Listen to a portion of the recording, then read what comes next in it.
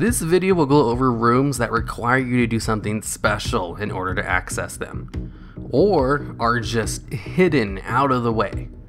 These are not necessarily supposed to be super secret in the sense that no one knows about them, as most of the rooms on this list will be quite well known, and instead be more about rooms that are just generally designed to be hidden. Now, let's get started. At number 10, we've got the Purple Parlor.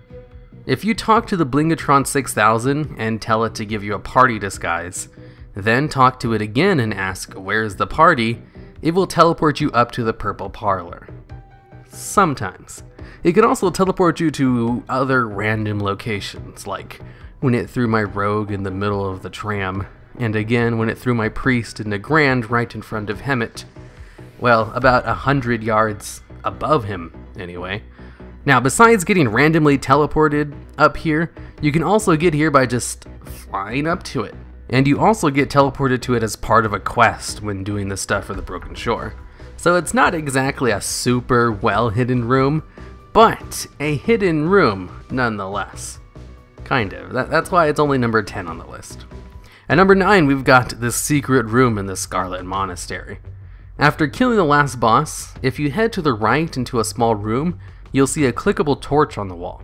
That, after clicking, will reveal a secret room. Inside the room is simply the corpse of an undead in Scarlet Crusade getup.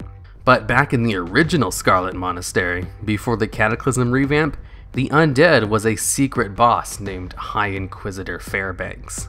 Now, this guy was actually a pretty important lore figure in the Crusade, and was there when the Ashbringer was created. He also witnessed firsthand the betrayal that led to the Ashbringer being corrupted, and told anyone who would listen about the story. The people who took him seriously ended up forming the Argent Dawn, which would later morph into the Argent Crusade, and help take down the Lich King. But for his acts, and for being suspected as a carrier of the plague, he was murdered by the Crusade and locked away in a hidden room. There were originally no quests to kill him, but he was killable as an optional boss if you managed to find him in the original Scarlet Monastery. During the Cataclysm revamp, an undead named Dominic would give you quests to kill Fairbanks, but never actually tells you why you needed to kill him in his quests. His quest literally is just a variation of, "Go kill him, but don't ask me why." When Dominic was removed and replaced with Lillian Voss and Miss as the quest giver of the instance, Fairbanks was made no longer killable, and is in the state you see him in today, as just dead on the floor. If you managed to get the corrupted Ashbringer before it was removed from the game, and before the Cataclysm revamp, there was a scripted event that would take place with Fairbanks, which would reveal a lot of lore about the Ashbringer, and bring him back to life. Of course, this event is no longer in the game, and I actually think the dialogue and event that takes place was retconned anyway, so that it never happened. I'm not 100% sure on that though. Probably the reason Blizzard removed High Inquisitor Fairbanks as a boss is because, lore-wise, we have no reason to kill him. He's not a bad guy, and I think Blizzard probably messed up adding a quest to kill him in Cataclysm. That's why when they revamped the quests, they removed him as a killable boss. And now his room is just a secret Easter egg that only old players know about. And people watching this video, of course. There's also a hidden room called the Room of Hidden Secrets in the Twin Dungeon Scarlet Halls. Well, actually the room is not hidden at all, despite its name. But if you have a way to see ghosts, like my rogue with the detection ability, you can see 2 ghost squirrels running around this room. Number 8, the Rogue Order Hall. Now, everyone who plays a rogue knows about this, but at I think 3 locations around Dalaran, you can tell which shops by which have a little crow on their signs outside. There are hidden entrances to the Rogue Order Hall. All you have to do is talk to the shopkeeper inside and show your badge, and then you'll be allowed to take the secret entrance into the sewers of Dalaran. And inside the Order Hall, you have to hit a secret torch in order to get into a room with all the main members of the Order Hall, where all your important quests are turned in. Now, seeing as this item on the list is literally a class Order Hall, I'll leave it at that and continue on. But I thought it was worth mentioning since the Order Hall fits the criteria of this video perfectly, and is a really neat idea for the secret sneaky class. All the other order halls are just teleported to in one way or another. Number 7. The secret cave port to Gorgrond. Want to know of a way to get to Draenor without having to do the intro campaign? Well, head over to the Timeless Isle in Pandaria and swim underneath where the frogs are located. You'll find a secret cave with 4 chairs surrounding a blue fire. Sit down in one of the chairs and the fire will become clickable, and teleport you to a random ass rock off the coast of Gorgrond in Draenor. And if you have flying unlocked, you can just go out and do stuff from there. Now, of course, this isn't on this list for being a super secret teleport. It's here for the hidden cave part.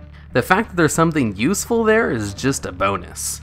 Speaking of hidden caves, at number 6 we've got the Garrison Caves. Inside both the Horde and Alliance garrisons is a hidden cave underneath a fishing hut. Just head out to where the fishing place is located in either garrison and then just swim around for a bit. Eventually you'll find an entrance to a hidden cave underground. Inside the cave will be the bones of a person chained up, plus some free garrison resources in a box or chest. Number 5. The hidden treasure of Janeiro's Point. Inside the heroic mode of the revamped Zul'Gurub, you'll get a quest to obtain a stone or something, which requires you to kill the last boss, Jindo the Godbreaker. After doing so, he'll then give you a follow-up quest to get some extra treasure, which is completed by unlocking the treasure chest inside the statue in Booty Bay. Inside the statue is a small room filled with treasure, and of course the quest objective, which gives you a toy and a few items that most bank tunes like to wear. Now, even though this place is basically just part of a fun little side quest, you can just come back here whenever you want, if you need a place full of treasure in a screenshot, or as like a set piece or something. I don't know, what use do normal people have for hidden rooms now that I think about it? I mean, I like to think of these places as cool places to like hang out in streams or stuff, to places to meet up, or to get good background footage for videos. But, I mean, now that I'm like writing this or reading it out, I fail to see the appeal to the average player who just plays the game normally. Besides, you know, like maybe RPers or something. If you want a room full of treasure, hidden treasure in Janeiro's Point. Number 4, the Goblin Hideout in Thousand Needles. Now, this place is located underneath the boat in Thousand Needles, where all the quests take place. In order to access it, you just simply swim under the boat and look for where the anchors are coming out of the boat. The room is located literally right behind one of the set of anchors. Inside this underwater room is a table with Chinese takeout food on it, and a pinup calendar on the wall, plus some weird machines. Now, this room can't possibly serve any kind of practical purpose, since it's inside where the anchors are located, and was never meant to be not constantly underwater. So how anyone was able to eat Chinese takeout in a room full of water, or hang up a calendar, is beyond me. Which means this room is just purely a secret hidden room with no purpose, other than to be a neat find for explorers. Kinda like the next place on this list. Number 3, the secret Aerie. This place is located right above the Veiled Stairs, and has no quests, vendors, achievements, or pets associated with it. You can access this place on a ground mount by taking a series of rope bridges up the mountain, but it's easier to just fly up there. In the village are a bunch of named NPCs with no real lore significance, except one. If you go behind this small village, there's a secret cave with a Pandaren NPC named Hawkmaster Liu, and a bunch of hawks flying around him inside the cave. Hawkmaster Liu is unique in that he has custom voice acting instead of the default Pandaren lines when you talk to him. Any friend of the Shadowpan is a friend of mine. And we'll even have a different dialogue option if you talk to him on a character that's quested through the town-long steps. So, I hopped on my old priest main, who I quested and raided on back in Pandaria, and sure enough, he had a different dialogue option when compared to my mage, who did not do any of those quests. Since I usually use my mage to go out and get footage for these kinds of videos because of all of his teleports. Basically, his dialogue, if you hadn't quested, is akin to, "Nice to meet you, I've been watching you." And if you did quest through Townlong and met his brother, Hawkmaster Nurong, he'll say, "Word reaches me you served with my brother in Townlong Steps. How was the young fellow? Did he ever tell you how he lost his eye?" Which is funny because both of them have an eye patch. Other than the Hawkmaster being related to a quest NPC, there isn't really much more about this place. It's just a hidden cave in a hidden village that the game never leads you to naturally, and just randomly has custom voice animations on this hidden NPC. Maybe it was planned to be used for something and just abandoned, or maybe Blizzard just put it in as a fun little thing to explore. Who knows? Number 2, the Cave of Andrestrasz. Now, this cave is located behind Encourage, of all places. Not the actual dungeon, but the zone the raid is located in. And on the coast of the continent, you can find a big tree at the entrance to a very out-of-the-way cave.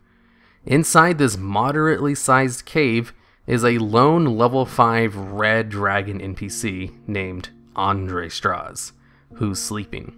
The dragon is not a character in lore, which is strange seeing as usually named NPCs have some kind of lore significance, or are references to things. Someone asked someone at Blizzard what it might be, and he tweeted back with saying that it was probably a dev putting their kid in the game, or something, for funsies. Now, this isn't 100% confirmation, but it is the most likely thing.